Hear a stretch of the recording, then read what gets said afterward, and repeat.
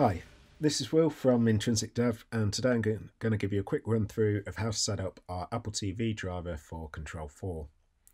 So as with all of our drivers, the first place to head to is a website, intrinsicdev.com, to download the latest version. Now, any of our drivers released after May 2020 include a new system which automatically notifies you inside of Composer when a new version is available.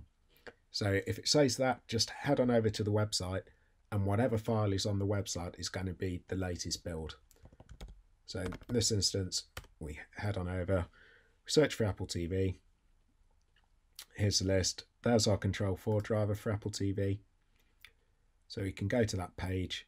We can log in to download it. Once we've logged in, we have another button that appears here, which enables us to download the driver. And if we've not already purchased it, we can purchase a license key for it there too. So once we've got that driver, which I already have, we've got it downloaded and I've got the files here on the desktop. So there's two parts to this driver. We have the master driver, which is the main driver that does all of the talking to the Apple TVs and the discovery of the Apple TVs on your network. And then the actual device driver itself, which drives each individual Apple TV. So to set those up, we head on over to Composer. We need to add the drivers, so driver, add or update driver, and we'd select each of those drivers and click open to add them to our library. Now in this instance, I already have them installed and I've already got them here, so I'll just come and type in Apple and there we go. So we have a master and a device driver. So we only need one master per project. So I'm going to grab that and I'm going to put it inside my rack on this project. And as you see, that's starting up. As the driver starts up, it checks the license information and it fires out the MAC address there just for easy access for debugging. And we have a trace level which can be toggled to incoming, outgoing or all, which shows up on the Lua page so you can see what's going on as the driver's carrying out its discovery. We then also need to add one of these media remote protocol drivers for every Apple TV that we have in the installation. Now in this little test setup, I just have the one Apple TV and that's in the living room. So I'm going to drag that over there. And again, it's just doing the licensing check, talking into the server, and the driver's all licensed there. So then all we need to do now to set this driver up is to enter the IP address of the Apple TV we want to control. Now in this instance, we always recommend that you set a static IP so that it doesn't change. So we're on 192.168.1.45 in this instance, so we'll click set. And that is the driver linked. This master driver will automatically communicate to any of these device drivers that you have in the project, however many of them you have, and it will pass through that information to it.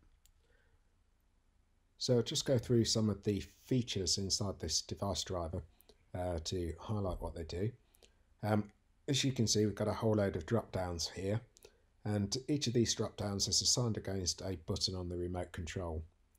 Now when we first released this driver, these were all hard coded, and within a matter of weeks we had people coming to us asking us if they could make the buttons do different things. And this changed between person to person as to what they wanted each button to do. So in the end, what we decided to do was add these drop downs so you can choose what you want each button on your remote control to do.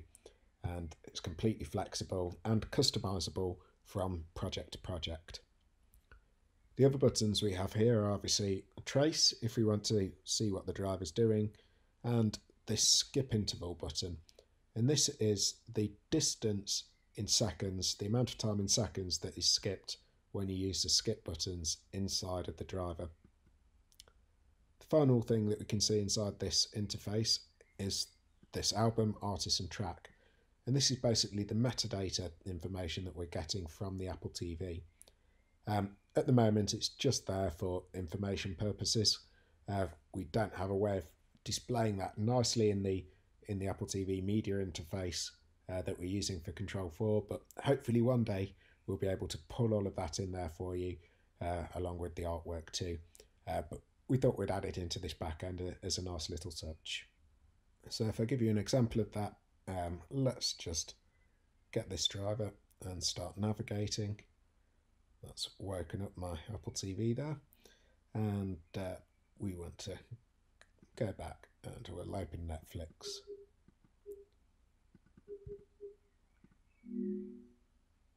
And just give that a little second to fire up, and we'll jump on.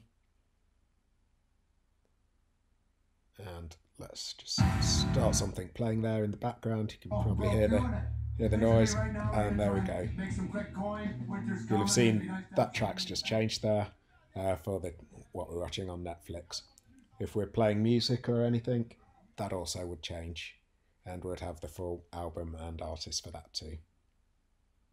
So all that remains to get this working is to go to Connections and link the output of the Apple TV to the input on the television. And in this case, it's on HDMI 3. And then to obviously refresh navigators, and that's it. That's our Apple TV driver, all fully installed and working. If you have any more questions about this driver, please feel free to head on over to the website and submit a ticket at intrinsicdev.com/support.